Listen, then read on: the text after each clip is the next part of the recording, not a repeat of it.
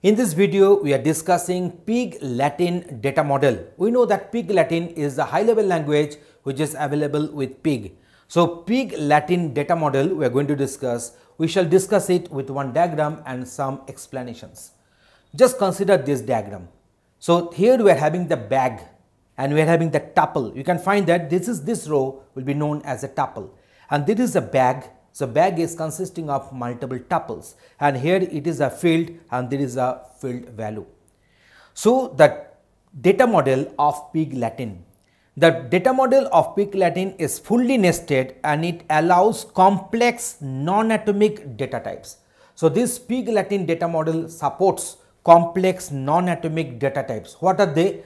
So, they can be a map and a tuple. You can find that this is a tuple, and then what is a map? Map means collection of key value pairs, and that map and tuple can be considered as complex non-atomic data types. So, the above is the diagrammatical representation of Pig Latin's data model. So, let us discuss all these terminologies one by one. So, at first we are starting with this atom. A single value in Pig Latin irrespective of the data is known as atom. So, atom stores as a string, and this can be used as string and number. So, atom is a single value at a time, and it will be stored in the form of string and can be operated as a string or a number.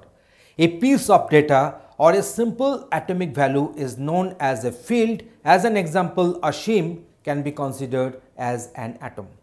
Next, we are going for the tuple. Now, what is a tuple? A record which is formed by an ordered set of fields is known as a tuple.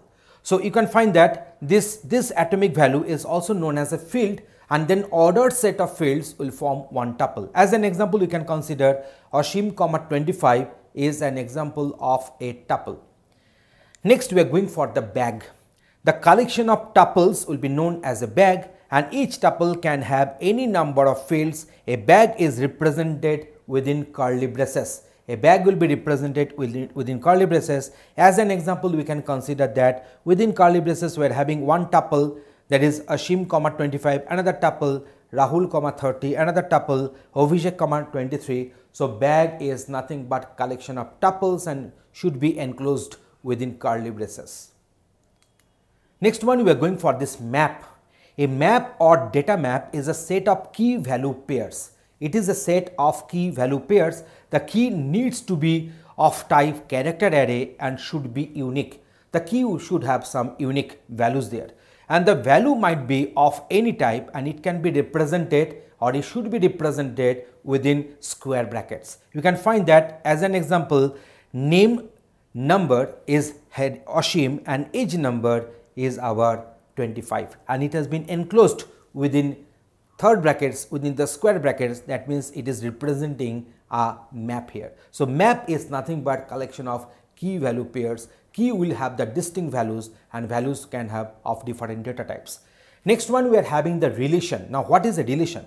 A relation is a bag of tuples, and the relations in Pig Latin are unordered, and there is no guarantee that tuples are processed in any particular order, and that is known as a relation. So, the relation is a bag of tuples actually. So, now this is the concept, and this is the Pig Latin data model, and we have discussed all the respective terminologies into more details for your better understanding. Thanks for watching this video.